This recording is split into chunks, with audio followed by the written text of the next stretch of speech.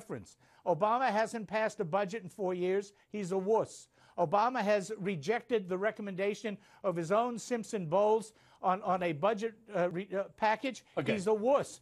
He wants to lead from behind. Right, he's a wuss. He told you're not Mendez supposed to be talking that about I'll wusses. have You're more supposed to be flexibility Governor later. Title He's of a his book. wuss. Now, you are the King Wusser expose at the moment. Get in here, because otherwise he'll talk all night. First of all, let's talk about what I said. The CNN poll, which shows that basically more and more Americans associate Mitt Romney with the rich, Wall Street, that kind of thing, which they think has had a negative effect on their lives. This is why Barack Obama is pounding him about Bain capitalism. Sure, we do. Politicians do negative ads because, unfortunately, they work.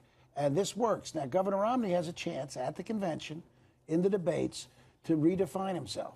But he's got to do a very good job of doing that. He's got to do a very good job of saying to the American people that I care about you, here are my values, here's what I've fought for all my life. So a lot of this stuff is noise, early noise.